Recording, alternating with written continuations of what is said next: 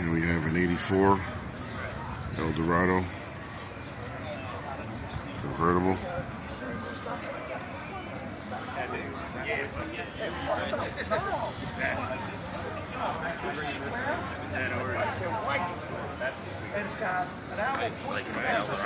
That's cool. My dad used to have White leather, pillbox seats. Oh, it's got the blue tonneau top right here. Blue dash. I remember Dad let me borrow it to go on a date. It's got a CB. It's got a CB radio.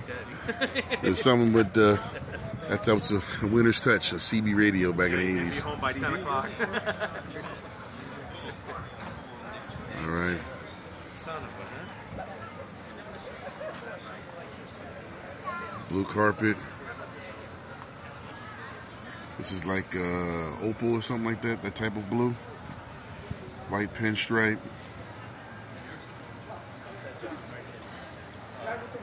Locking wheel covers.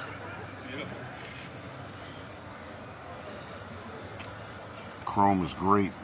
No pitting, no corrosion, no discoloration. See that chrome? Look at that chrome.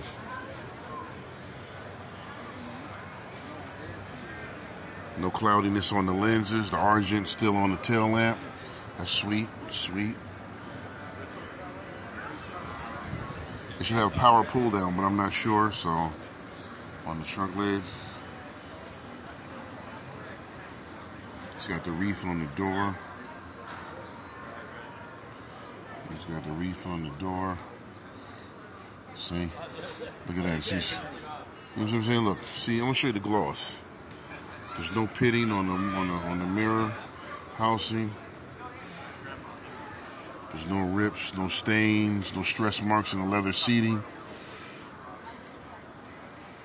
You know, it's got the 5-band Delco Bose stereo, 5-band equalizer. All right. Yeah. Oh, it's got a digital dash. I didn't see that from that side. You know, 4x7. Rear speakers, that's a General Motors thing. You can't really get that kind of good sound from a 4x7. I don't know why they did it, but, you know. Here's the MSRP sticker.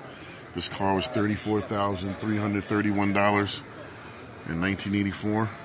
And look, it's built locally. It was built in Linden. So.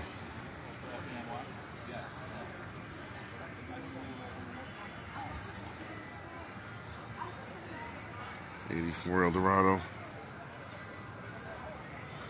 Let's get up in close here.